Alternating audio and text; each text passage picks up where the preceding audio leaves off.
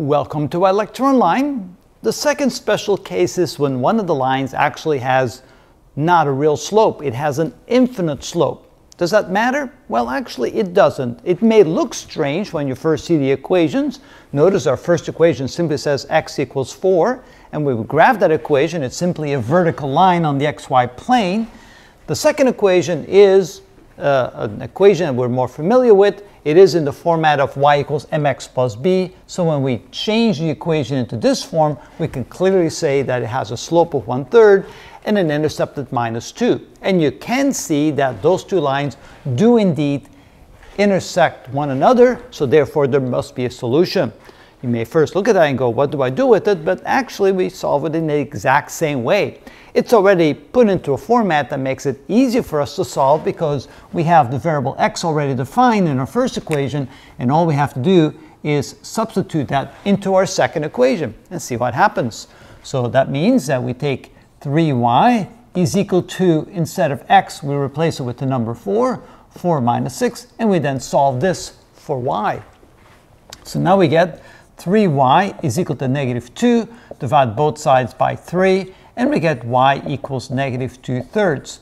So what that means is that the location of where the two lines intersect, the value for y is equal to -2/3. And then you say, well, what is the value for x? Well, it turns out the value for x is already defined because everywhere x is equal to 4, and it's where those two lines then cross. That would be the value, your x and y value, is equal to x is equal to 4 and y is equal to -2/3. And that is how we solve an equation or a system of linear equations like this. What's that up there for? So the reason I plugged this up in here is because I want to show you that the equation 3y equals x minus 6 can be converted into the regular slope-intercept form, y equals mx plus b. Makes it easier to graph. Why don't you explain that? Because when I was in algebra, I had a hard time seeing that a infinite line with infinite slope is x equals 4 everywhere. So the question is, if you have an equation where you have x equals 4, which in essence has an infinite slope, how do you graph an equation like that? So that's a good question. So let's plug in.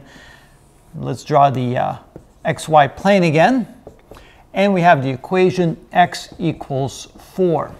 So we want to find all the points where that is true. So when we mark this as 1, 2, 3, 4, 5, and so forth, we definitely realize that this point right there, x is equal to 4. But what other points have the value x equals 4? Well, it would be any point that falls on this line right here. Notice that it doesn't matter what the y value is, and there's no restriction on the y value, but every point on this line here, and of course if I make that look a little bit more like a line, there we go. Every point on that line has the value x equals 4. So this one would be, for example, 4 and 1. This point here would be 4 and 0. This point right here would be 4 and 2. Here that would be 4 and 3.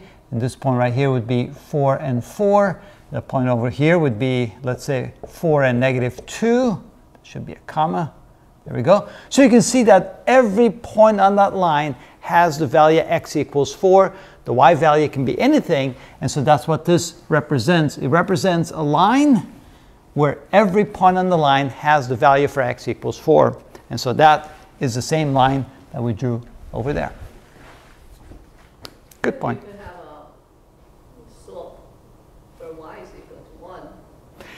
We have a similar situation. We could have an equation that is defined as, let me put on the x and y axis. You have y equals 1, for example. So that would be this point right here. There, the point would be 1, 0. But you can have a point over here, which is 1, -2. You can have a point over here, which is 1, 3. Notice, again, it creates a line where every point on that line has, whoa, wait a minute. Let me try this again. I got this all reversed.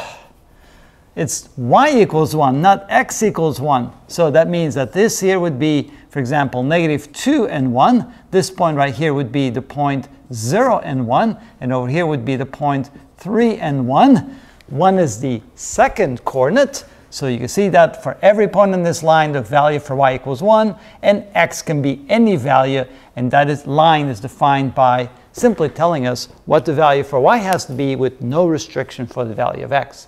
And that is how that's done. So if you have a system equation that involves that, you would have like the equation on top and that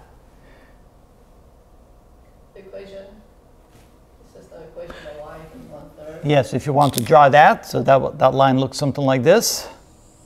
And again, there would be a point where the two would intersect. Yeah. You find the x by plugging it in. And then if you solve these simultaneously, so if you take this equation right here, and you find this equation, and you solve those simultaneously, then you plug in the value for y equals 1. So that means that you end up with something like this. So instead of y, you write y equals 1, so you end up with 1 is equal to 1/3 x minus 2. And then you would multiply both sides by 3. So you multiply this one by 3 and multiply this one by 3. So you get 3 is equal to 1x minus 6. Move the negative 6 over, so you get 3 plus 6 is equal to 9. So x equals 9 would be the point right there. So that point would be x, well, I didn't quite draw it to scale, of course, but that point right here would be the point 9, 1. And that's how you would solve for that. That's correct. So those are the two special cases. You should write infinite slope itself, vertical line. That was confusing for me too. So a vertical line, yeah, by definition. So when you have something that says vertical line, that is synonymous to infinite slope.